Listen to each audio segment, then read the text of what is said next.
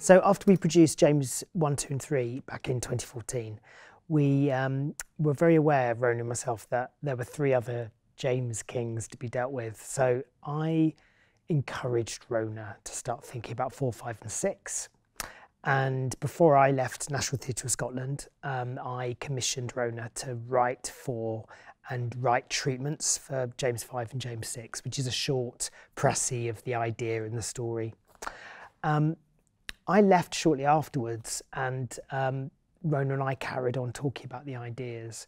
And it's taken us 7 years to get to this point and to get James IV on. And I think that's for various different reasons, but it wasn't until we put a partnership together with Raw Material, who are an independent producing company, Capital Theatres, who own and run, amongst other theatres, the Edinburgh Festival Theatre, where we first produced James 1, 2 and 3, and the National Theatre of Scotland, as well as associate partners. So once we put that together, we could start developing the idea, developing the script. Well, so the first part of it is Rona really sharing her idea, what she wants to write the play about. And I suppose at that point, I'm a sounding board more than anything else, in that we also walked, we walk a lot to talk about the plays. I made trips to go and visit her in Selkirk in the Borders and go on some long walks while we just chatted about everything, nothing, and then often talked about the play. And we went to Flodden, which is, of course, where James IV drove the Scottish army down a ditch to its calamitous death at the hands of the English, and ends the play, and tried to imagine what that might have been like, and talked about how the play, which is really centred around 2 black women from southern Spain who are brought into the court, and their relationship and their position within the court, how that connected with James's character, the nature of Scotland at that time, and with the propensity for all these Scottish men to follow James down to their certain death. So that became the beginnings of the play. The process for James IV was slightly different to 1, 2 and 3, only because we had a bit more time and we had 5 weeks in the rehearsal room. Feels a bit of a luxury. It's still a big old play, and it's 11 actors, and there's fights, and there's songs, and there's dances, so there's a lot to rehearse. It meant that we did spend the first week and a half talking through the script around the table, discussing it, and Rona produced a new draft at the end of that process. Through that process, what you're doing really is you're trying to make sure the story is clear, that it's resonant, that the psychological arcs of the characters make sense to us all, and you're sharing ideas so that your perception of the story in the play and the characters changes as you talk to the other members of the company. Some actors really respond to that process, and it's a really important part of their process. Some actors want to explore it all on its feet and find the process of talking about it too much quite limiting. So you do have to balance the needs of a very diverse group of people. We're trying to do some practical work at the same time. We're doing quite intensive warm-ups with Neil Bettles, the movement director, to get people ready for the fights. We started learning the fights immediately because they're long as fights go on stage. There's a 6-minute fight, which doesn't sound a lot, but actually 6 minutes of stage combat takes a lot of time to rehearse, and 2 minutes a tournament in the second half. So that begins immediately, the training of those actors in certain skills for the fighting and the making and choreographing of the fighting. So you're kind of keeping several balls in the air until you're at a point where you're up and you're staging.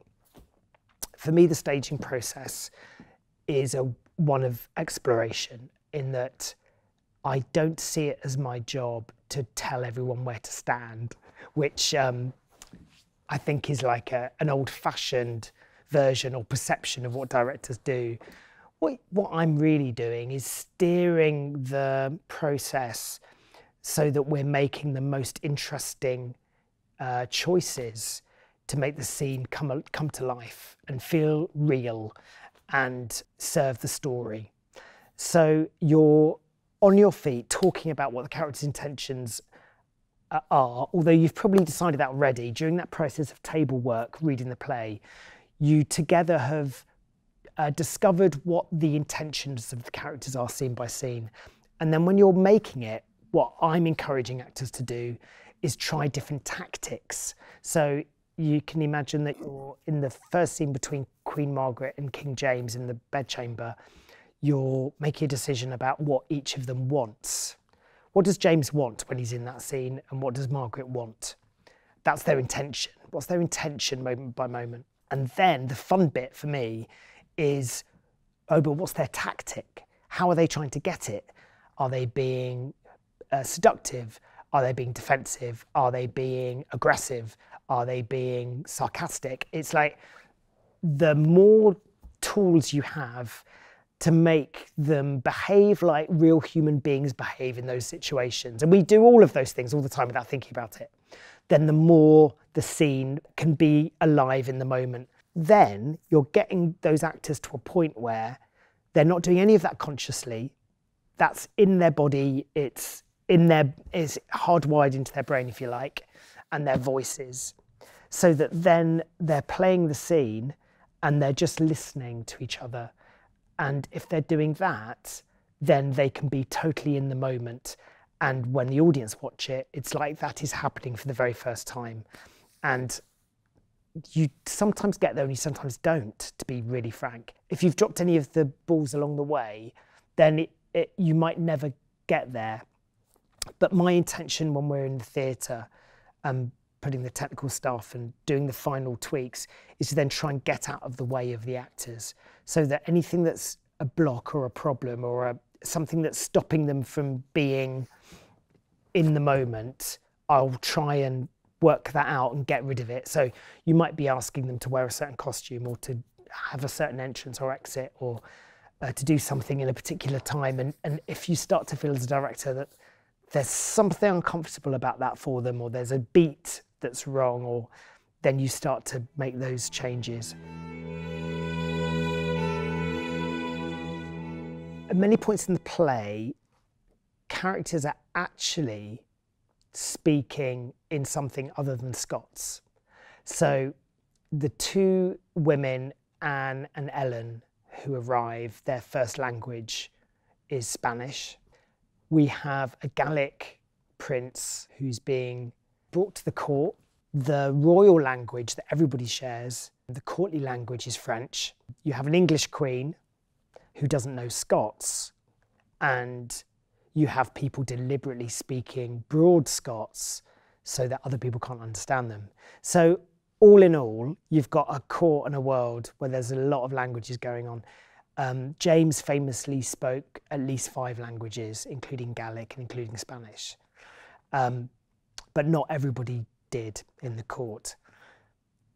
We got ourselves quite caught up with this early on, in that it seemed very important that the audience knew what language everyone was speaking, even though they were hearing it in English or Scots. And so every single scene, we decided that in every single scene, we needed to start it in the language that they were actually speaking before they started speaking in Scots.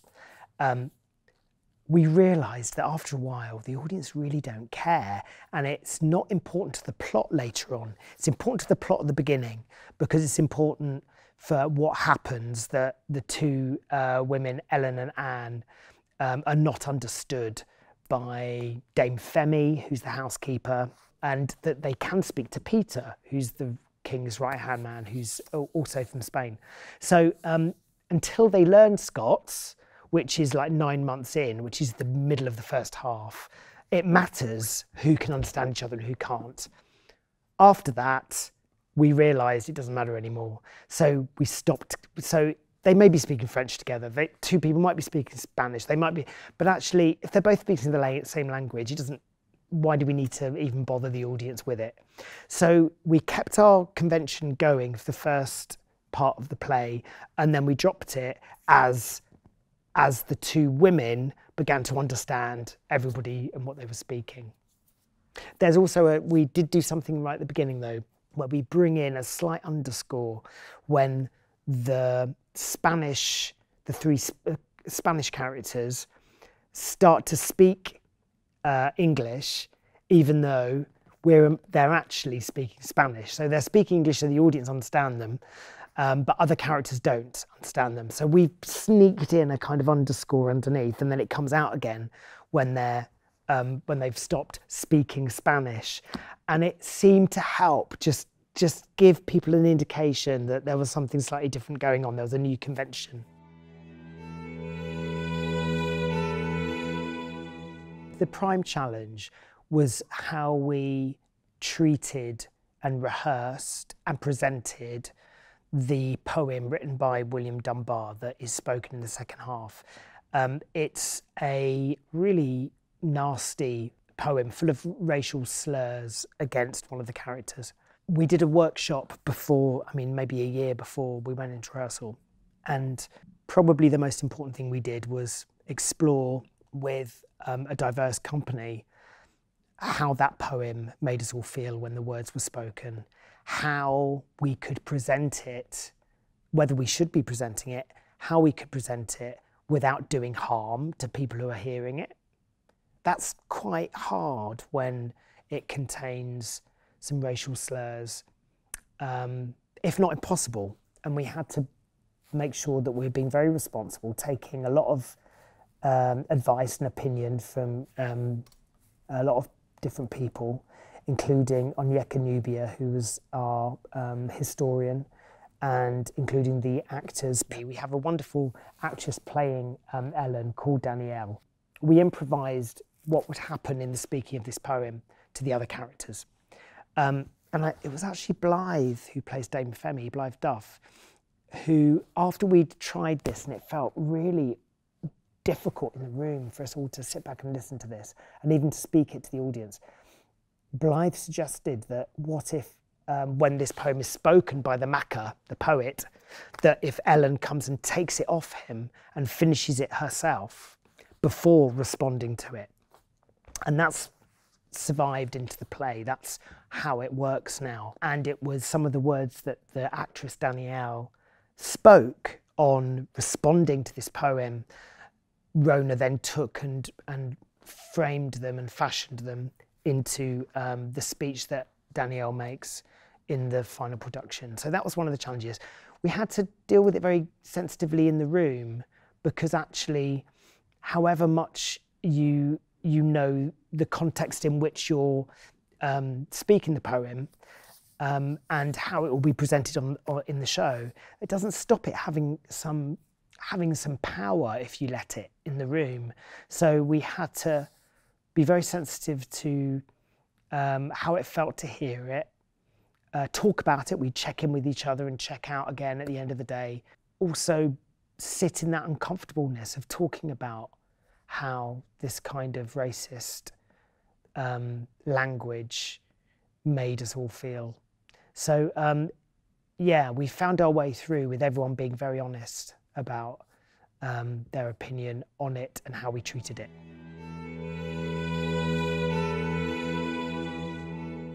Right at the heart of the play is the theme of how power performs itself. How does it display itself? The tournaments are acts of spin, in that they're presenting a version of Scotland and a version of the Crown. And it's particularly for the French ambassador, the English ambassador, to show that Scotland and the King is powerful and wealthy and cultured. And this was very successful. In 16th century Scotland, there was an impression of a much wealthier country and court than was actually the case, and a much more powerful court and country than was actually the case. And this served to keep both the French and the English at bay for a long time. So the play investigates that and puts that on stage, and that's one of the big themes, by also showing the backstage and the rehearsals. So you You have a flip to the first tournament, which is backstage, and suddenly the dead bodies are getting up and congratulating themselves. They've cut over one of Dunbar's poems. They've by mistake, and he's furious. So you see what's happening behind the curtain, if you like, and then you're seeing them rehearse the next one.